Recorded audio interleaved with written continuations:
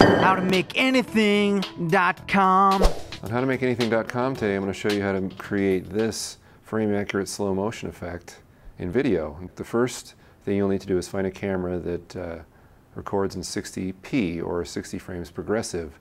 This is the Panasonic HMC 150. It does have such a mode right here. We're going to select this. Notice it's not 60i or interlaced, but 60 frames progressive. That means there's 2 solid frames per frame.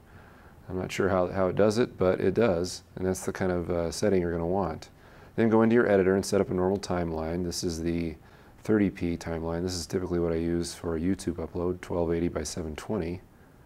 Then you're going to want to take your clip into your editor. This is Vegas. Now Vegas can't normally play this, or we can't normally slow it down because it gags on this file format.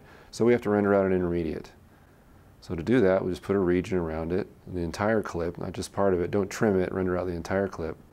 Go to your render as, and then go to your AVI setting, which this isn't it. Go to the AVI setting, and this is all normal, except you're going to want to go to custom, and then your video tab, and change the frame rate to 59.940 or double NTSC. And that will give you both those frames that are contained within the frame in your AVI. So then you're going to want to go ahead and save it. We've done that already, so we don't have to wait for it. So that's your intermediate. Bring that into your timeline.